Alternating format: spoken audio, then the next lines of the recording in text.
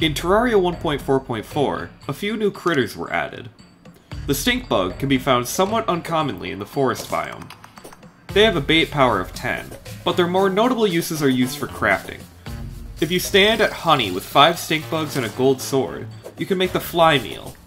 The fly meal is a somewhat weak sword, but it has the ability to hurt friendly NPCs. Stink bugs can also be used for stink bug blockers, which make it so friendly NPCs can't move into a house.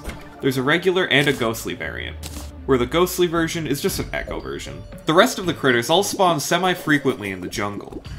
These critters are the toucan, the grey and yellow cockatiels, and the blue and scarlet macaws. If you're having trouble catching these critters, try using a calming potion, which reduces enemy spawn rate. You can also buy the Guide to Critter Companionship from the Zoologist. And if you buy the Guide to Environmental Preservation from the Dryad, you can combine the two books together at a workbench to make the Guide of Peaceful Coexistence. The Guide to Environmental Preservation makes it so you can't destroy any breakable tiles, unless you do it intentionally. And the Guide to Peaceful Coexistence has both effects in one item.